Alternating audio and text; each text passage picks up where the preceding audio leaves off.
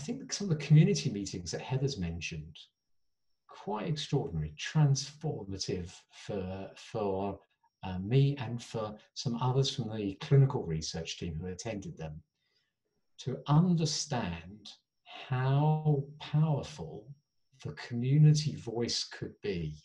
So Heather's mentioned that people did not know that there might be links between oral health and their general health.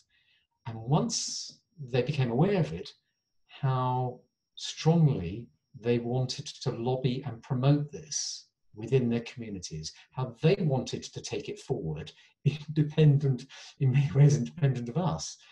That's an important thing to learn.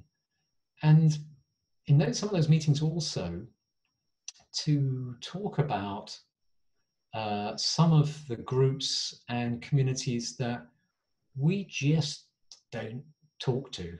And part of the reason for that is we just don't know who they are. You know, the so-called hard to reach, but it's not so much that, you know, it's not so much they're hard to reach.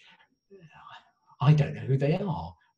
And you know, people in those meetings would say, oh yeah, but you know, this group, if you meet with this person, if you're looking to engage, these are the people who are most likely to have these serious health issues, and it might be this particular faith group. And if you want to talk to this faith group, this is how you might get into that, and how you might start to establish an engagement and a dialogue.